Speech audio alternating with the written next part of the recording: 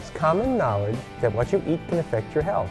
But did you know that your choice of beverage could determine the color and sensitivity of your teeth? Hi, I'm Dr. Mark Waltzer, a participating dentist with Delta Dental. I'm here to talk to you about tooth enamel erosion. Our teeth are designed to last a lifetime. That is, if we take care of them.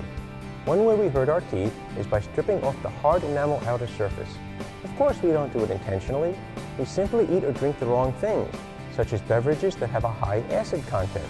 When acid comes in contact with our teeth, it softens and sometimes even strips off the enamel. That leaves our teeth more sensitive and susceptible to decay. You might think soda is bad for your teeth because of the sugar. That's true, but when it comes to your oral health, the real danger of drinking soda is the acid. It doesn't matter if you drink regular or diet soda. Soda has a high acid content. When you drink it, it bathes your teeth in acid, and that acid can damage your enamel. Of course, soda isn't the only acidic substance. Citrus fruit is high in acid too. People who suck on lemons, who like to swish fruit juice in their mouths, are at risk of eroding their tooth enamel. Some alcoholic drinks and their mixers can be acidic. Sour candies are also very high in acid. They can do a lot of damage to your teeth. There's also another way that acid can come in contact with your teeth.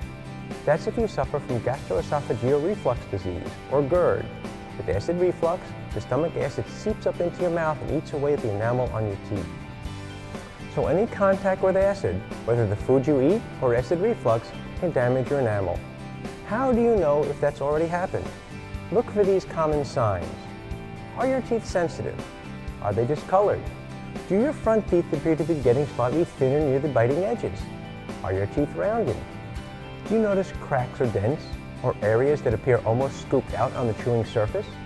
If you checked off any of these symptoms, you may want to set up a visit with your dentist.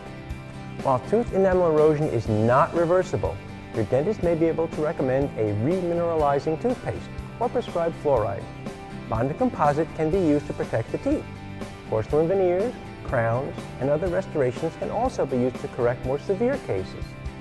The best approach is to adjust your diet to prevent erosion. Here are some tips. Avoid drinking soda and other beverages with a high acid content. If you do have a soda, don't linger over it for an extended period. Drink it in one sitting, in a short span of time. Consider drinking through a straw to minimize contact with teeth.